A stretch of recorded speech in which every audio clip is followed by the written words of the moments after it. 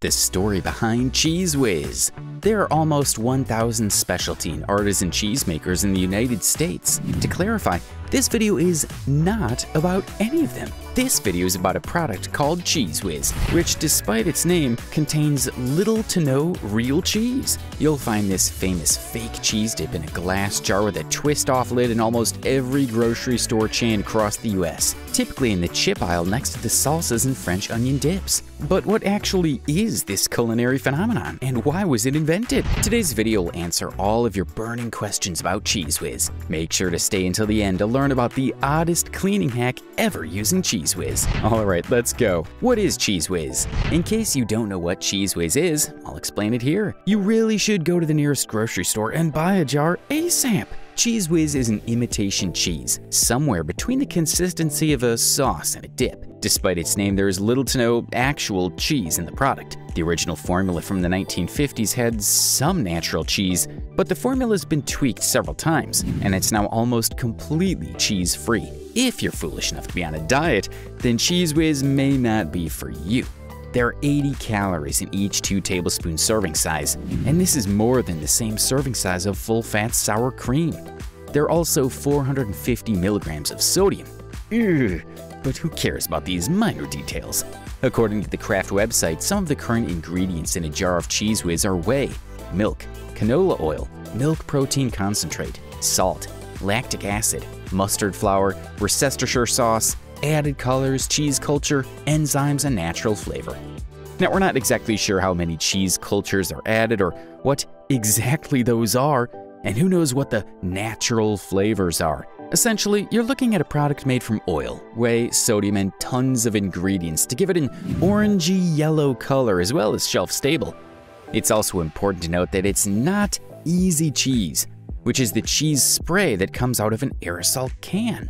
Cheez Whiz is found in a glass jar and typically spooned out as a topping or a dip, or in many cases, eaten straight from the jar by dipping chips directly in. History of Cheez Whiz.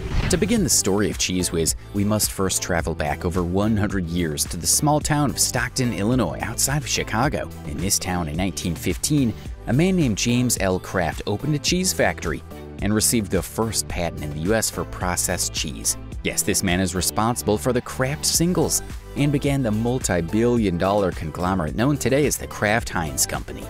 Now, fast forward to the 1950s when the world of processed cheese evolved yet again.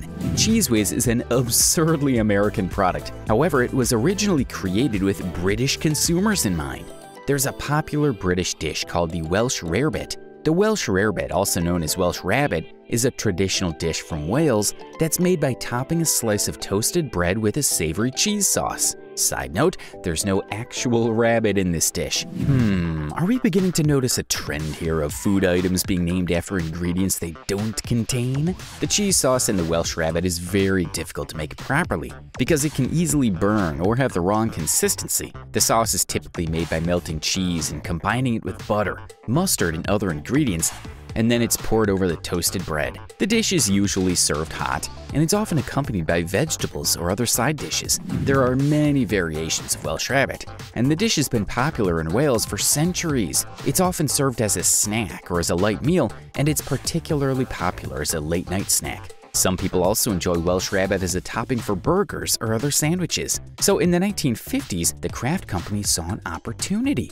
What if it was possible to create a shelf-stable cheese sauce that could be put on the Welsh rabbit, rather than making the sauce from scratch? Home chefs all across the UK would celebrate this time-saving hack. So in 1952, a food scientist at Kraft named Edwin Treisman invented Cheez Whiz, and it quickly became a success. Only one short year later, the cheese in a jar came to America.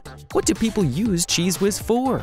There are many ways to enjoy the ooey-gooey neon orange substance known as Cheez Whiz, the most popular of which is on a Philly cheesesteak. Originally, cheesesteaks did not have cheese at all and were just called Philly steaks, but provolone cheese was introduced in the 1940s, and it became a popular addition. The steak sandwich was then renamed to Philly cheesesteak. In the 1950s, restaurants in Philadelphia began putting Cheez Whiz on top of their cheesesteaks rather than provolone, and thus, a legend was born. Other people associate Cheez Whiz with Super Bowl parties, Royal Rumble parties, or just about any kind of party where you may find things like Doritos and Bud Light. It's commonly used on nachos, as chip dip, or drizzled over French fries. Sometimes it's warmed up and served as a creamy dip, and it can be souped up with bacon bits or chives. Another popular use is to smear it over a hamburger or drizzle it on your hot dog. Or for a healthier option, you can always pour it over your broccoli. No matter how you eat your Cheez Whiz, you'll be sure to enjoy its creamy, seasoned, cheddary taste. In pop culture, in the classic 1980 film Blues Brothers, Dan Aykroyd's character is asked by an old man, "Did you get my Cheez Whiz, boy?" Did you get me my Cheez Whiz, boy? And Aykroyd pulls an aerosol can out of his pocket and throws it to him. What an oversight! We all know now that Cheez Whiz comes in a jar, not in an aerosol can. In fact, you can even see a Nabisco brand label on the aerosol can used in the movie, not Kraft. In a really cool publicity stunt, the popular fast food chain Wayback Burgers got us all with a great April Fool's joke back in 2016. They announced in a fake press release that they would be releasing a new cheesy gold milkshake made from milk and Cheez Whiz. People across the world were revolted. Well, the joke was on them because soon after the press release, the company revealed that it was only an April Fool's joke.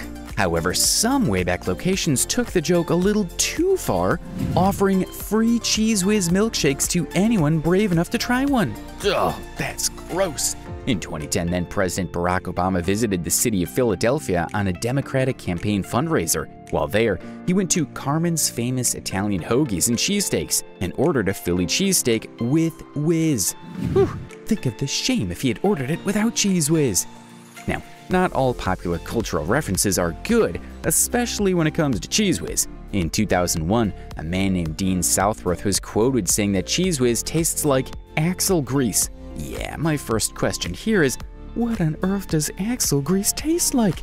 Had this individual actually tried axle grease before in order to properly compare it to Cheez Whiz? What was notable about the quote is that Dean was on the original team of scientists who invented Cheez Whiz. He was disappointed because when he popped open the jar and tasted some, he thought it didn't taste anything like the original Cheez Whiz from the 50s. Well, Dean was right. The recipe has changed so many times it really is a new product now. So sorry, Dean. Cheez Whiz variations. Many variations of Cheez Whiz have popped up over the years. Cheez Whiz Light was invented in Canada as a way to skirt the dietary concerns many people have about the dip. However, when carefully comparing the Cheez Whiz and Cheez Whiz Light labels, you'll notice that the main difference is the serving size. Cheez Whiz Light's serving size is 1 tablespoon, and regular Cheez Whiz serving size is 2 tablespoons. It's also worth noting that in the light version, the sodium is actually higher than the regular formula.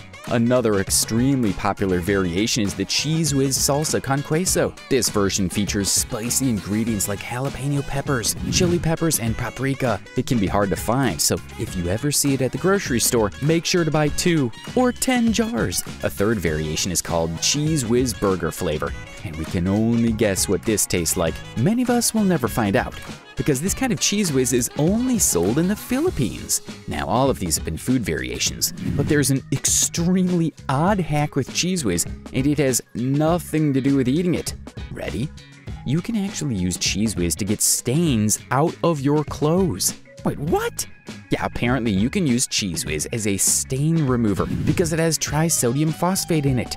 Trisodium phosphate is a popular cleaning product, but don't worry, it's also approved by the FDA as a food additive. So if you're not interested in eating Cheez Whiz on your food, you try using it as a cleaning product. Just apply, let sit for about 10 minutes, then throw it in the washing machine. Alright, some of you may like Cheez Whiz and some of you may hate it.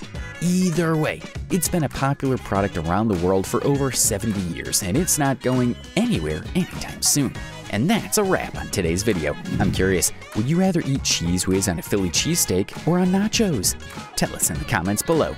And make sure to subscribe to our channel for more super interesting food videos.